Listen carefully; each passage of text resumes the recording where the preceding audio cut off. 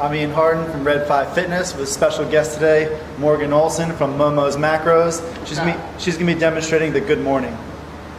First, when you take the bar out of the rack, squeeze the shoulders together, big chest.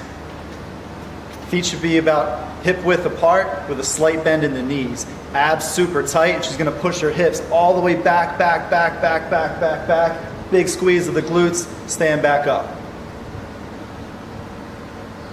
Again, slight bend in the knees, push the hips all the way back, keep those abs tight. You don't want to break through the abs, you don't want to lose position. If you lose position, it's too heavy. This is the good morning.